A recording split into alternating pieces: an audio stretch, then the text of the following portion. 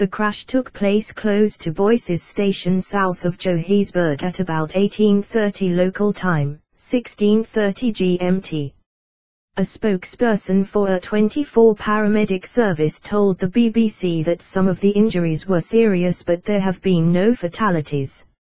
It is unclear what the cause of the crash was. The spokesperson said most of the injured had been admitted to hospital and paramedics were treating others at the scene. We're seeing things like soft tissue injuries and more serious issues like spinal injuries and fractures and breaks, he said. The cause of the crash is currently under investigation, but we do know 2 trains collided and one was partially derailed. Johannesburg Emergency Services told the Associated Press news agency that fire crews were still searching for commuters who may be trapped inside the carriages. Reports said a moving train may have collided with a stationary one. A number of children are among those injured.